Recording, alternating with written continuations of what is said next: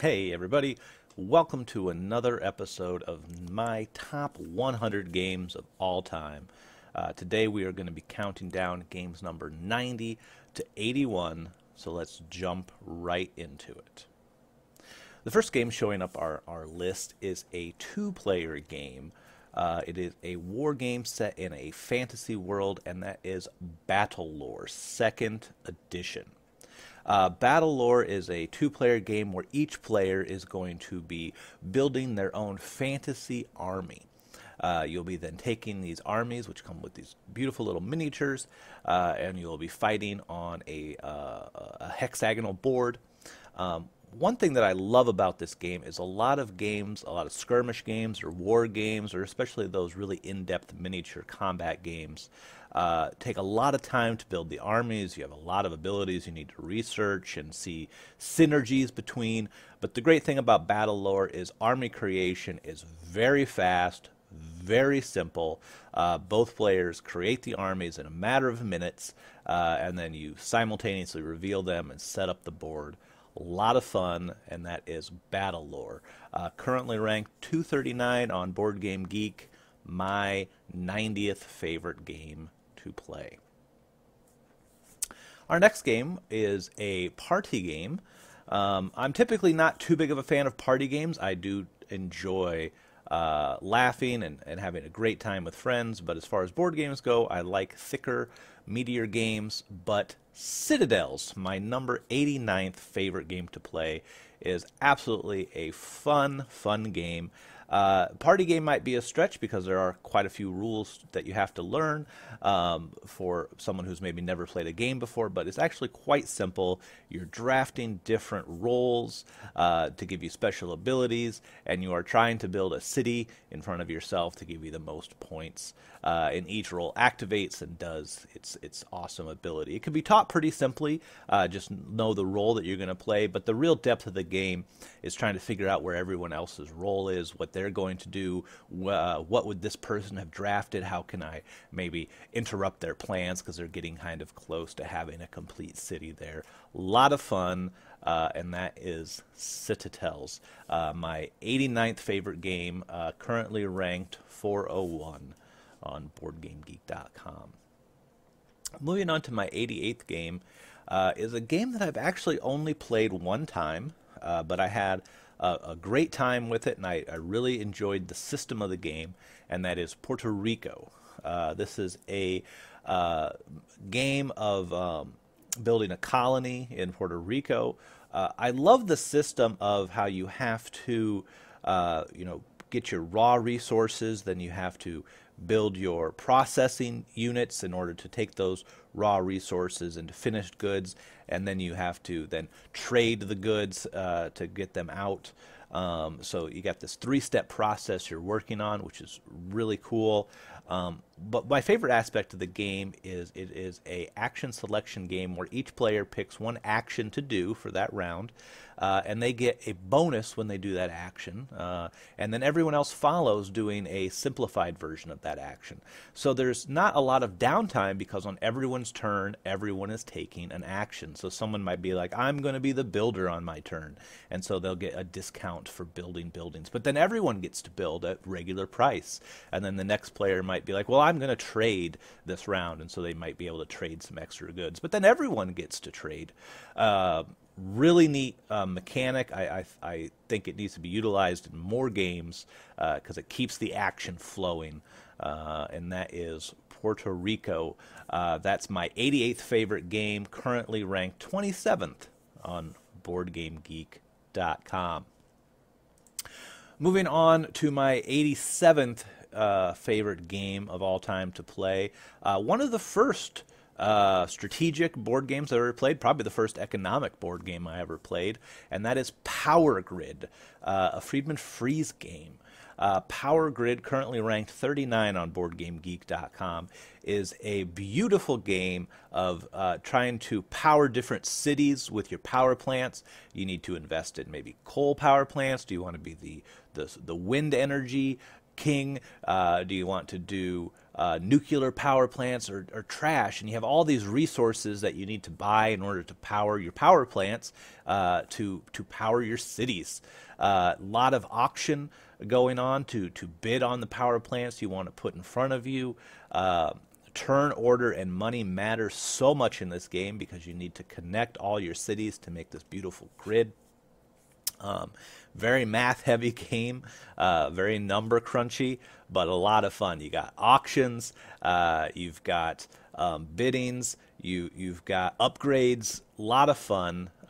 Really interesting economic engine as well, how when resources get bought, the prices go up very fast, and when people don't invest in certain resources, the price goes down really fast. So really neat economic engine, and that is Power Grid, my 87th favorite game. Number 86 comes in the list with a simple card game that does have a central board. It's an area control game, a set collection game, and that is Ethnos. Ethnos is a card game where you're trying to collect sets of different fantasy creatures or sets of different colored cards, and then once you get a hand, a set that you are happy with, you can lay that set down and you're able to put your little disc on this island and claim that area for yourself. Of course, everybody can keep putting down their disc in that island, and at the end of the round, whoever has the most discs in different regions gets the points for that. So what I love about this game is you can play it with up to 6 players, and your turns are literally just seconds long.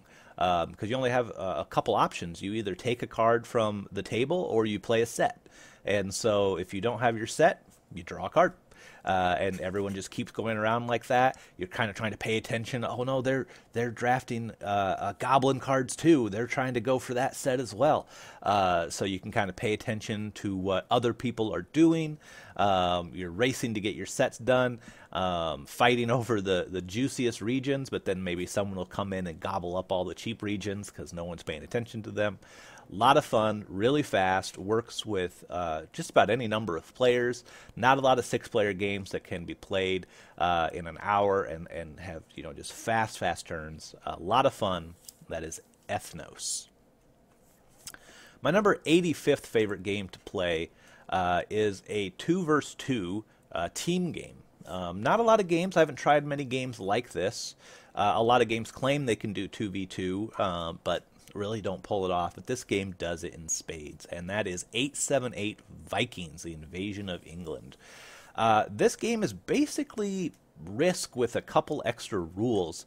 You're trying to take over, if you're the Vikings, you're trying to control several cities in England before the end of the game, and if you are the English, you are trying to hold off the Viking invaders and keep your cities defended before the end of the game. The game is fast in a lot of respects because you are interested in other players' turns, especially your teammates' turn. It's got an interesting mechanic where you don't know who's going next. It's not clockwise. It doesn't bounce back and forth from the teams. You draw these cubes out of a bag, and you draw it, and you're like, oh, it's the red player's turn. And then you're like, oh, I really hope my teammate goes next, and you draw their color out of the bag, and you're like, yes, we got it. So a lot of fun like that. Like I said, it's a Risk-style game. Some dice combat, really simple to resolve the combat. Love chucking dice to resolve those combats. You're playing cards in order to grow more armies and reinforce your positions. Really neat game. Works great 2v2. Not so much 1v1. It is definitely a team game. And that is 878 Vikings, currently ranked 691 on BoardGameGeek.com. Moving on to my 84th favorite game, we have Fresco.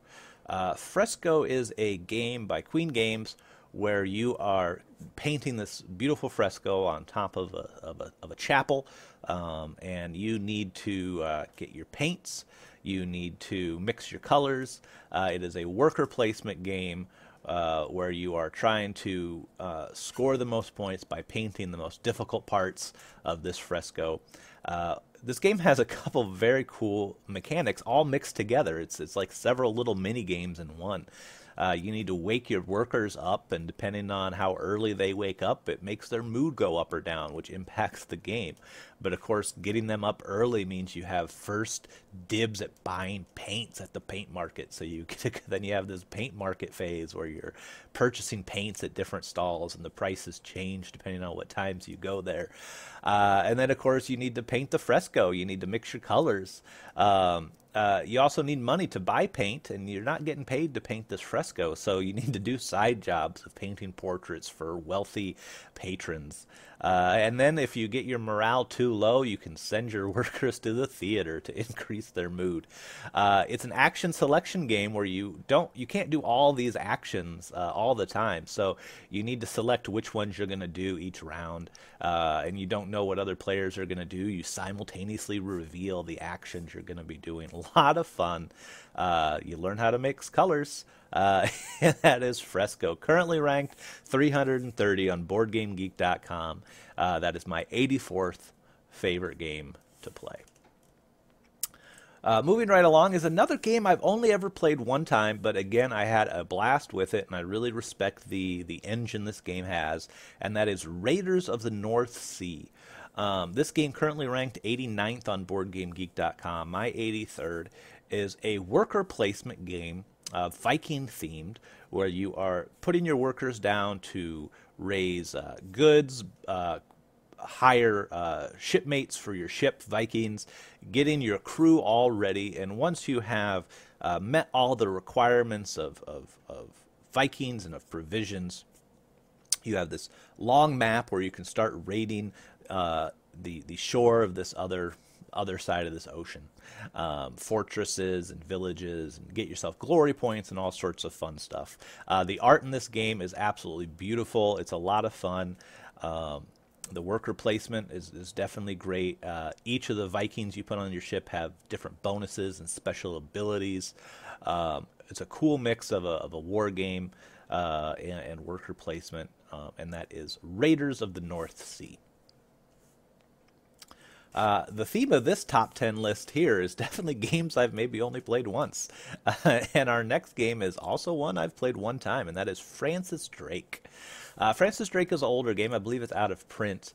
It is ranked 467 on Board Game Geek, my 82nd game. Francis Drake is a game where you are basically setting up for an expedition from Spain to the New World to try to get the riches from the Aztec and Inca Empire, set up colonies, and you need to fund your expedition. So it's a game where you move through this snake path of actions, trying to get provisions, maybe trying to get the queen or other wealthy people to sponsor you.